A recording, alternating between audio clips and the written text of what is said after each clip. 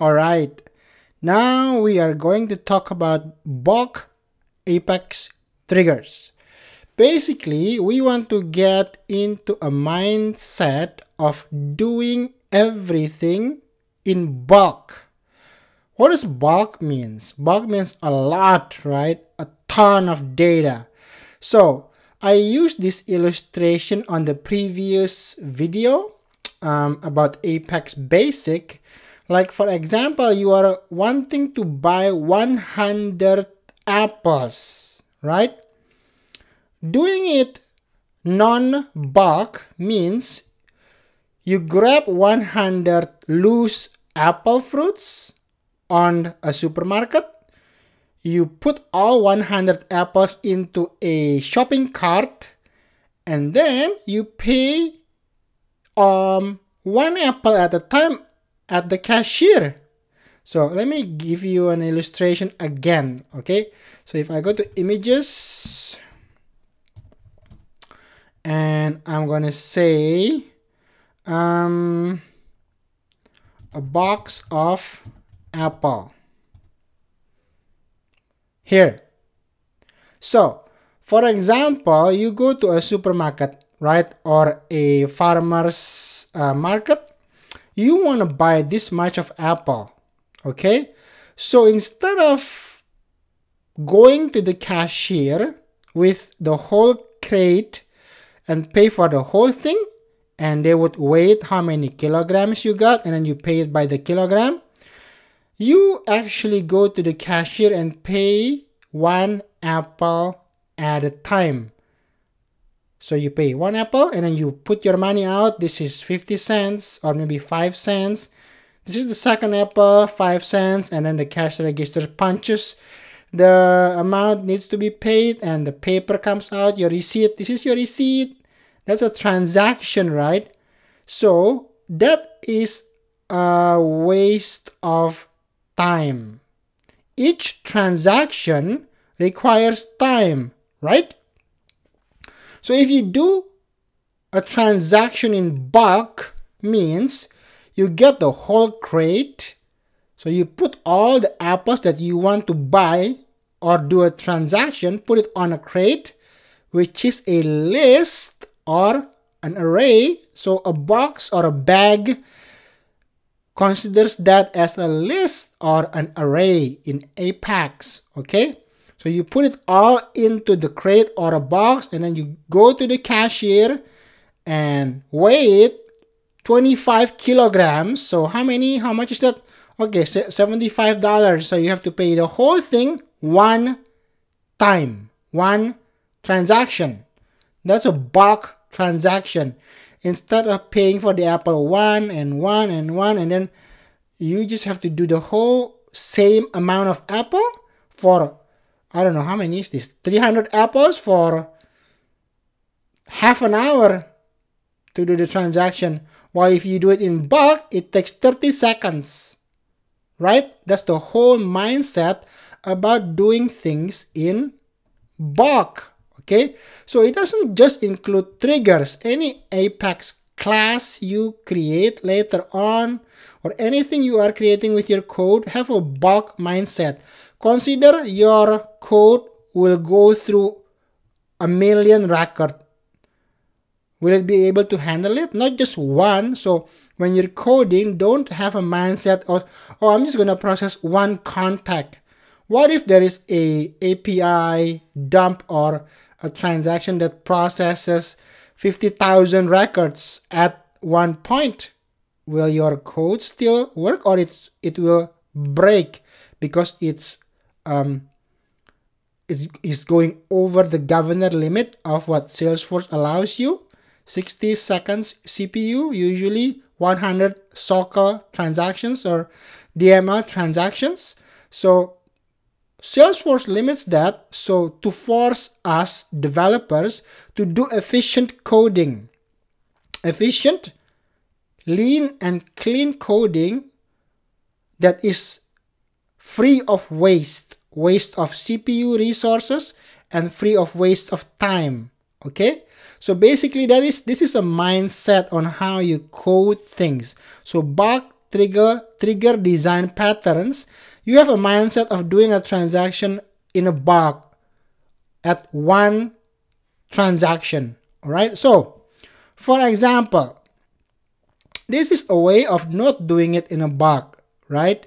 So this is just doing one account A, which is from the trigger new. This is just a really bad example, and just update the description to new description. This is a bulkify trigger, so but it's still in a loop here, which is not very good. Okay, trigger my bulk trigger on account before insert. So on each account record, which is represented by the trigger new, you change the description to new description. So all the records that's inserted, all account records that's inserted will have a description of new description. Okay. So what about bulk SOQL? The same thing. This is as SOQL trigger, not bulk on the account object. Run this after an update happens. So whenever you update a record, an account record, this trigger will run. Okay, so this is not a bulk trigger. Why? Because it's looping inside this loop here, for loop, right? So if you have 1,000 records or 1,000 accounts created from a data import process, this will loop 1,000 times, 200 at a time, right? 1, 2, 3, 4, and then it's like buying that apple, you know, one at a time instead of doing the whole crate. So what we need to do, instead of doing it every single time inside a loop, you put it into the bag or into the box, which is a list. So this is how you actually want to do it. This is SOQL trigger bulk on the account object after update as well. So put the whole thing in a box or a list. Okay, that's just my terminology. I'm saying box. So pretend this box or this crate is the list. Okay, so first you do a query, select whatever you want to select here from account where the ID is in trigger new. This is key, where the ID is in trigger new. So if 1,000 records, 1,000 accounts is processed into this trigger, so where ID in, like there's 1,000 IDs here, you know, this will become 1,000 account IDs. So select all accounts where the ID is in this trigger. So you put all of those accounts into this box of accounts or a list of accounts.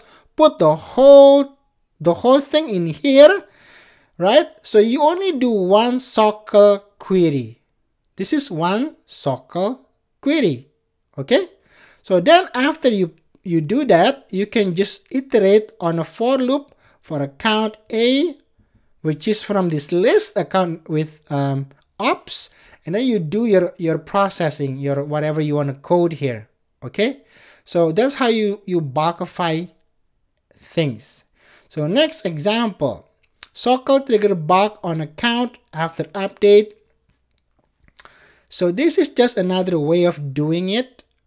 Same thing, one SOQL query, and then you just do that instead of, this is if you want to iterate over the opportunities. This is when you want to iterate over the accounts.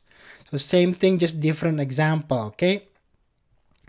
Trigger, SOQL trigger bulk on account after update, or you can do the SOQL query within the for loop as well. What is the whole point of this? You only do one SOQL transaction, one. So the SOQL is not inside this loop, where here is not bulk. The SOQL is inside the loop, right? Right? This is inside the loop. This is outside the loop.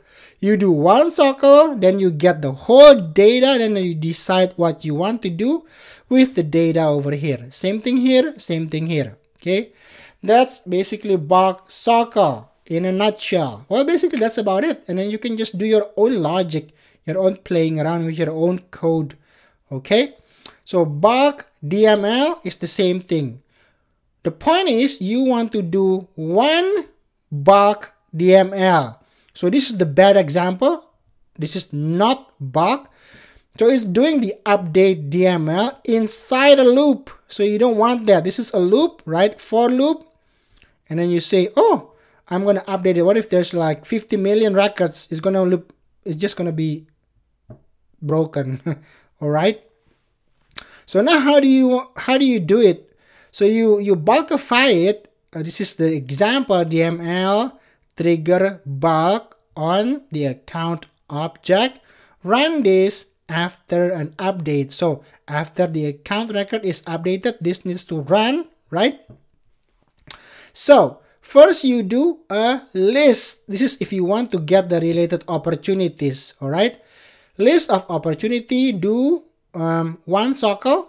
Select what fields you want from the opportunity, where account ID in the trigger, in the whatever records is being processed there. So you got a bunch of opportunities, right? And then you make a new list opportunities to update. Okay, new list. This is the second box.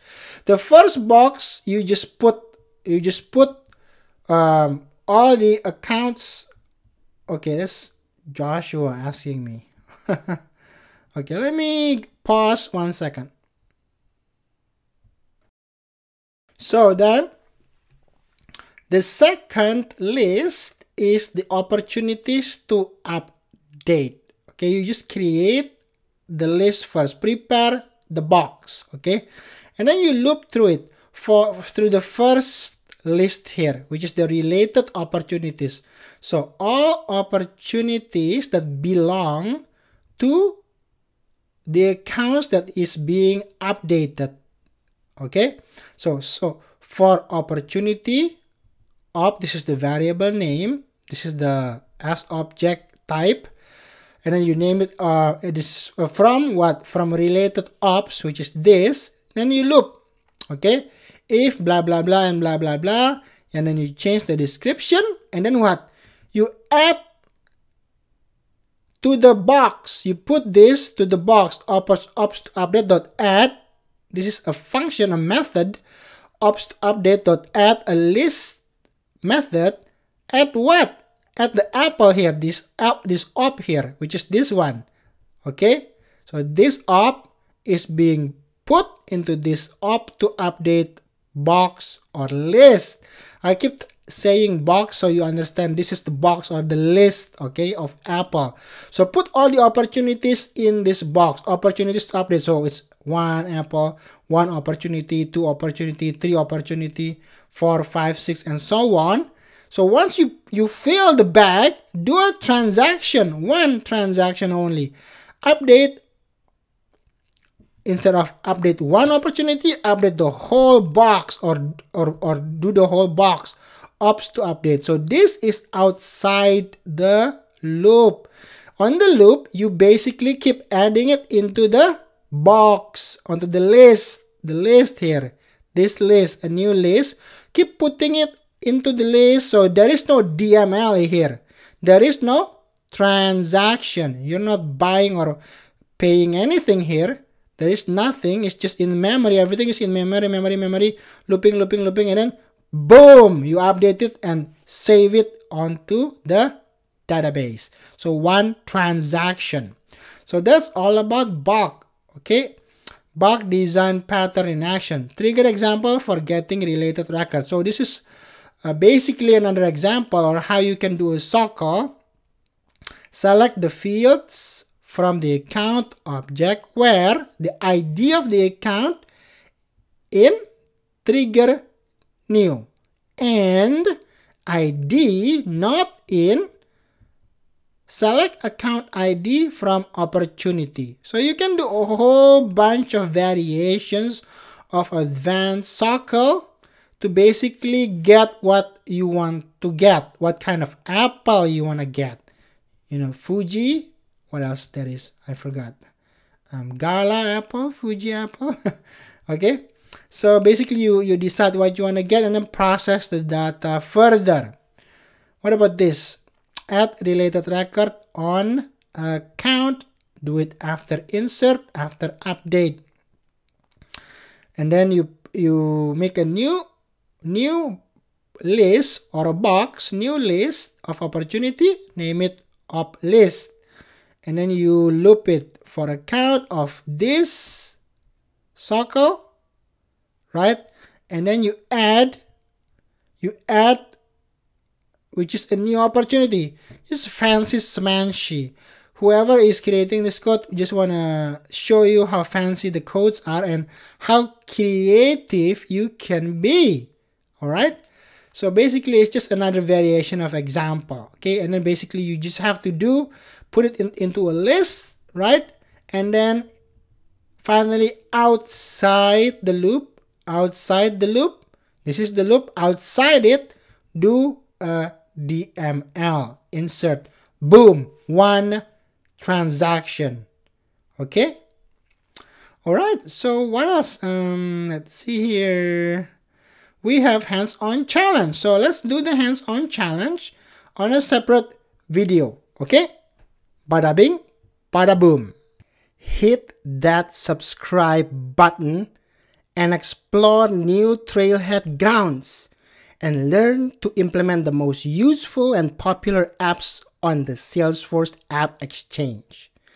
And do yourself a favor, like this video and you'll be surprised on how much more you understand when watching this same video after liking it. Don't take my word. Watch this one more time after you like the video and see it for yourself. Bada bing, bada boom.